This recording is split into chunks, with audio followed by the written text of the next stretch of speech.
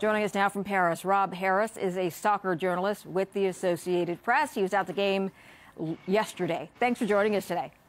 Good to see you. Okay, this was quite the story of the underdog.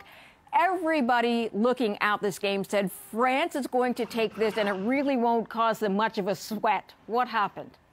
Well, France had the whole power of the nation behind them and indeed the emotional pull of the last year or so in France, which has been really scarred by the extremist attacks. And then you've got, on the other hand, a Portuguese side that's never won a title in its history and lost its only final in 2004. But they've managed to drag themselves through this competition. They won only one game in the regulation 90 minutes. They've had to go to extra time in others.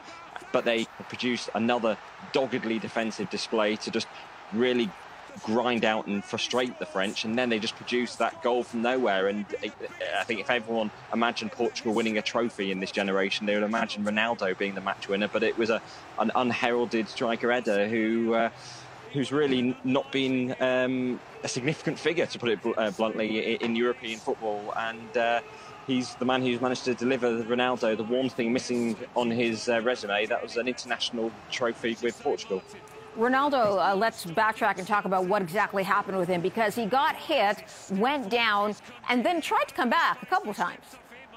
It was actually, a lot of people were saying it was a dull final, but what Ronaldo provided in those first 25 minutes was just a spectacle of pure drama, the emotions of watching him writhing in agony, desperately trying to pull himself through to get that left knee recovered in time. He came off once, he came back on, he was forced down again. He then managed to come back on for a third time, but the pain was just too great, and you could just see how much it meant to him. He was in tears, and you had teammates gathered around him just trying desperately to see if there was anything they could do to help him.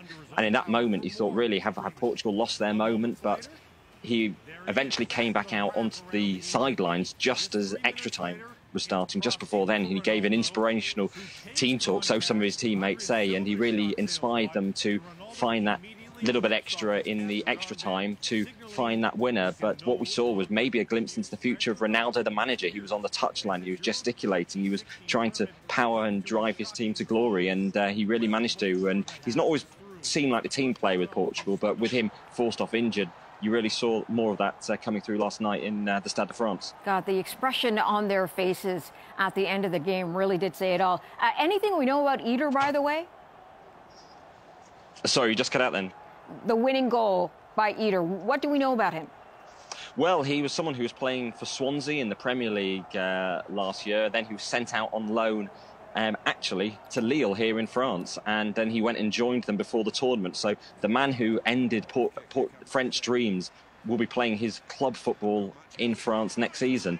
And this is someone who's only scored his fourth goal for Portugal last night in almost 30 appearances. So he's not a star of the team, but when it mattered, he came through as the hero. And there's just a moment of contrast just now on French TV screens. On one side, you saw the France players at the Elysee Palace with President Hollande being greeted. And then on the other side, you saw the Portuguese players on their victorious homecoming. But I think the one overriding sense in France today is maybe not so much the disappointment of their team losing the final, but there's certainly a sense of relief that, given all the security fears entering this tournament, the fact that the month-long event just passed off peacefully in terms of those attacks. There were some fan issues, though, which marred the opening week of the tournament. Yes, we do remember that. Rob Harris, thanks for joining us.